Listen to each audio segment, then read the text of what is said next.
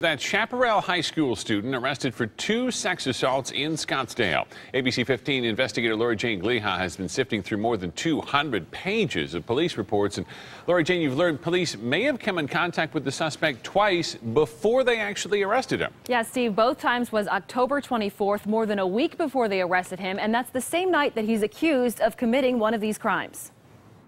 Scottsdale police records show an officer stopped by the condo where Danny Jackson lived after getting word of another Scottsdale sex assault and a brief description of the suspect.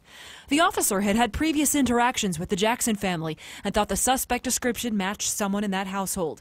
He detained one of Jackson's family members when he got to the condo.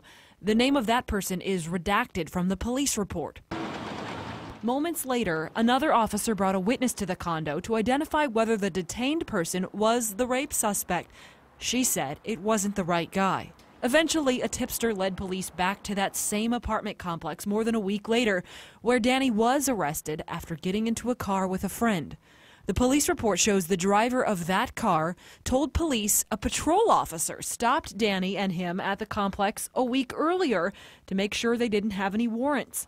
The officer even asked them whether they had noticed anything suspicious because there had been several recent rapes in the area. And of course, DNA at the crime scenes ultimately matched Danny Jackson's DNA. But there was one other interesting thing that was noted in this report. Both victims noted a strong body odor coming from the suspect. And when the police officers pulled over Danny Jackson, they also noticed the strong smell and even talked about it amongst themselves and noticed it enough to note it in their police report. Yeah, any clue will help, I guess. Thanks so much, Lori Jane. Some new information.